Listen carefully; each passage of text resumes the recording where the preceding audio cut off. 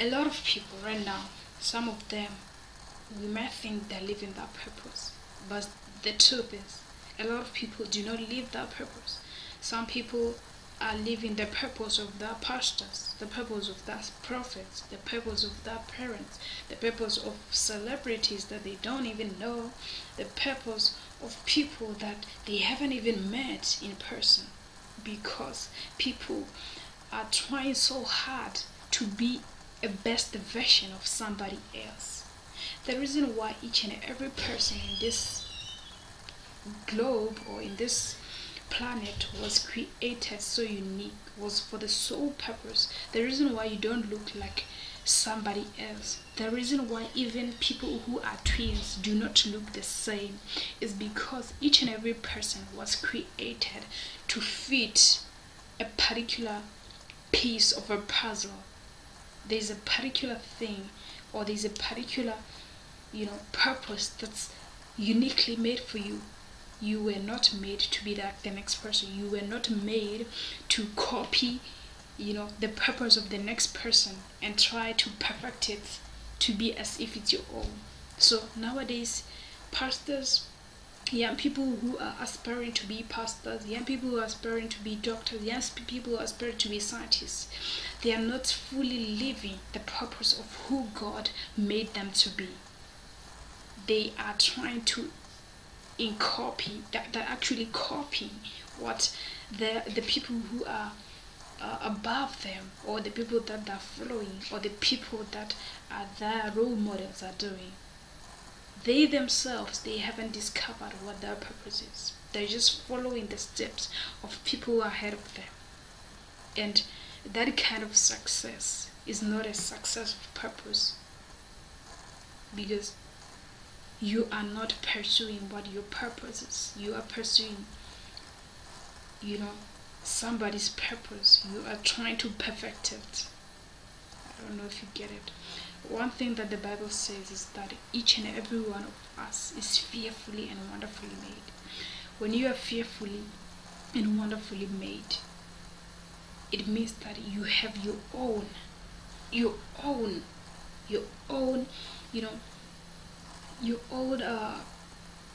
just like a car that's custom made.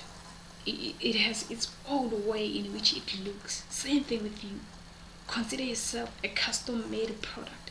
A custom made product does not look is not some kind of an imitation of the next product. It's just made to fit a certain way in which the owner of that custom made item visualizes it to be. The same thing with you.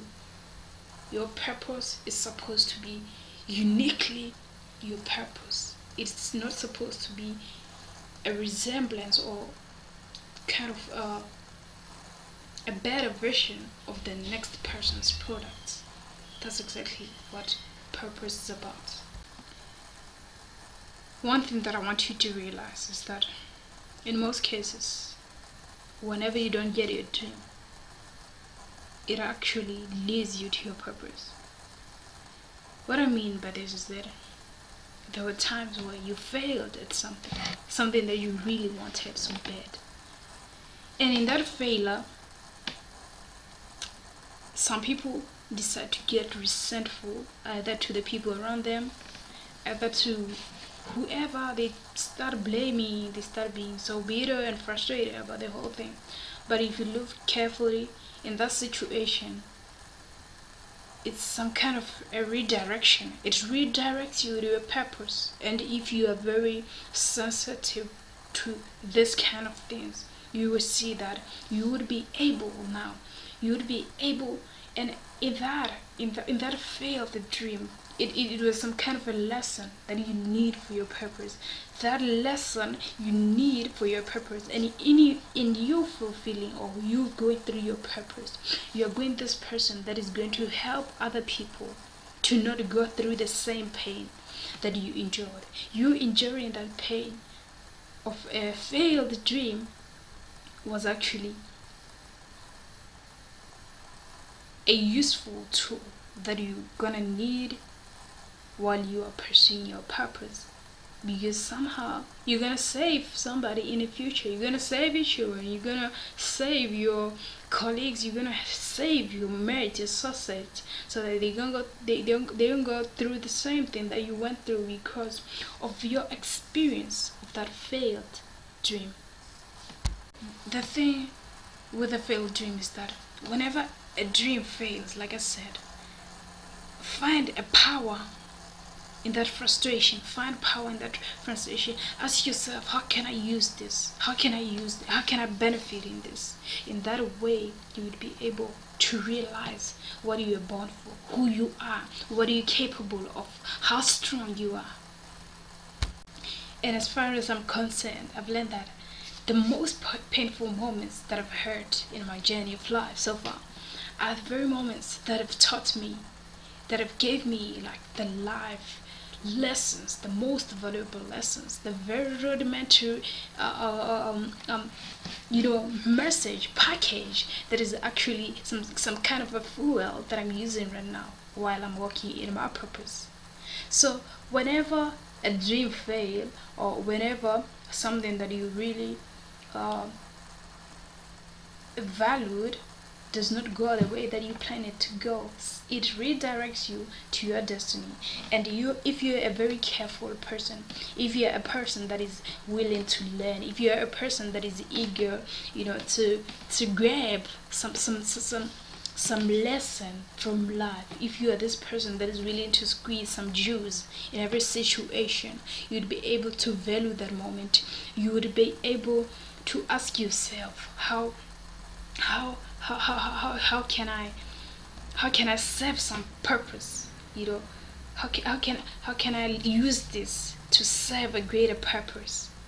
And that's exactly what I did. And right now I don't know how to explain what I am, but I'm telling you, I'm living my purpose. I'm living my purpose in capital letters. Now, the bottom line is, every human experience, whether it's painful or sweet or mild, whichever state it is in, you should learn that it supports us. It supports our destiny. It supports who we are, what we are born for, where we are supposed to go. It's leading us. It's redirecting us to our real true selves, to our real true purpose of life. Yes. So sometimes not getting your dream really gives you what you really want, what you really need, what you're destined for. And that's a great thing. That's a great thing. And people should learn to know, or to have a deeper connection with ourselves. Because when things happen, and when you're redirected to what you actually are born for, you would feel it inside of you. You would be able to distinguish that this is what I really needed. You would feel a different kind of energy, an energy that is accompanied with love. You would love the idea of that thing even before you started. Unlike the dream that you wanted, which maybe was not giving you the same feeling of fulfillment, the same feeling, that you didn't have that love. It didn't have that thing. Yes. So sometimes not getting your dream really gives you what you really want, what you really need, what you're destined for. And that's a great thing. That's a great thing. And people should learn to know, or to have a deeper connection with ourselves. Because when things happen, and when you're redirected to what you actually are born for, you would feel it inside of you. You would be able to distinguish that this is what I really needed. You would feel a different kind of energy, an energy that is accompanied with love. You would love the idea of that thing even before you started. unlike the dream that you wanted, which maybe was not giving you the same feeling of fulfillment, the same feeling, that you didn't have that love, it didn't have that thing. Yes.